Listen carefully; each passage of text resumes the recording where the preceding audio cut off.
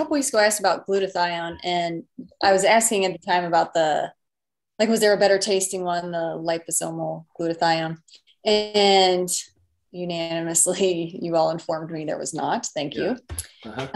Um, but then you said something at the end of that, like maybe about pill form glutathione. Yep. And you said something like, I thought you said something like if you're taking it for digestive or GI issues, it's all going to the same place. So it doesn't matter if it's liposomal or not. Am I repeating that correctly?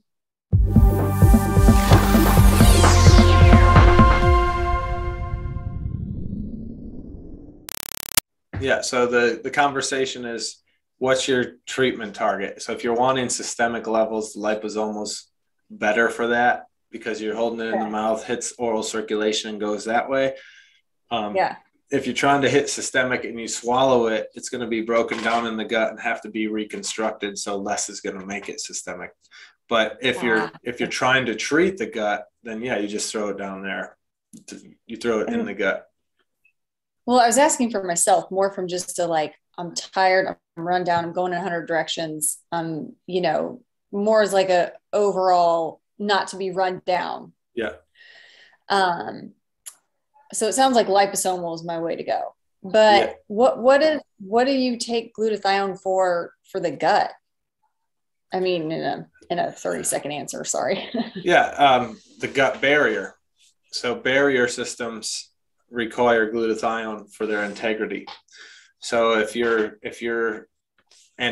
pretty much our lives suck deplete our glutathione.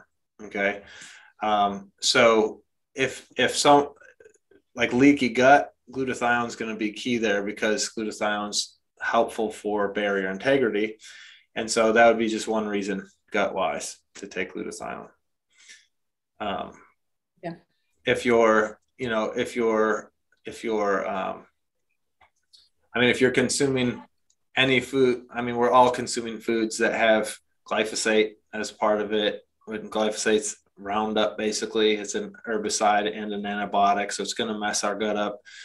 So if we have glutathione ready to try and neutralize as much of that as possible as it enters, it'd be a good thing to have there as best we can. And don't forget, we're making glutathione, but there's glutathione recycling in all these different processes. There's genetic variants to it all. So, if you're having GI issues, you're likely to benefit from it. And then glutathione, so you can take it. Glutathione is glutamine, cysteine, and glycine, the 3 amino acids. So, if you take oral glutathione, you're throwing it down, it's going to be broken up into those 3 amino acids and then put back together in the GI tract and used there or sent elsewhere. Usually the limiting factor of the 3 is cysteine, which is the sulfur-based amino acid. So that's NAC. If you take NAC promotes glutathione. That's how is it's providing cysteine availability to go with the pretty much widely available in our lives glutamine and glycines. Okay, so that's why NAC leads to glutathione production. But there's various, there's individual differences in how well you make that conversion and blah blah blah blah blah there. So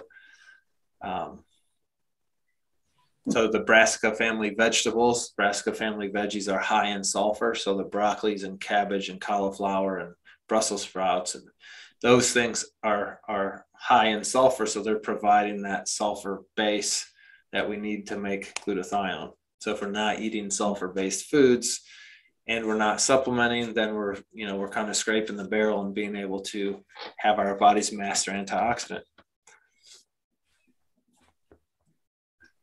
Okay, cool. So more than you wanted to know probably, but that's there. And then I think your intuition is correct that probably you do better with just hitting a systemic liposomal one at first. And because it will more quickly and readily go where you need it, and you might not know where you need it better than your body does. Yeah. Mm-hmm. Yeah, cool. Thanks. Mm-hmm.